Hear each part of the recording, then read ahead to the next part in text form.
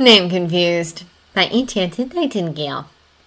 Chapter 70. Sherlock's New Roommates.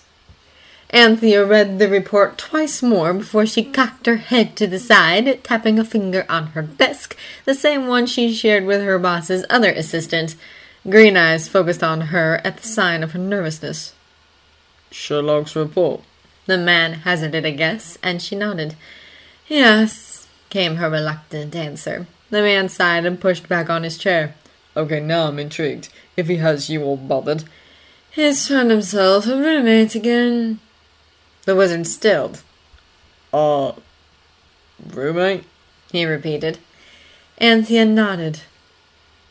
A desperate student in need of cheap accommodation, or perhaps another charity case. He does love them, especially when they have something to hide.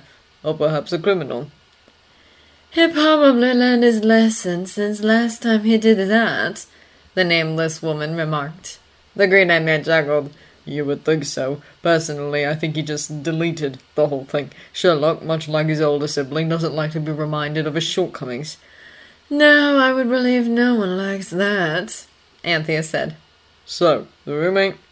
He's a doctor. The wizard blinked. Not a psychiatrist, is he? You know how the last one ended up. The paperwork for that was a nightmare. His brother had been a lawyer. No, the woman said. In fact, I think he'll be rather familiar with the name, and Mycroft might actually approve of him.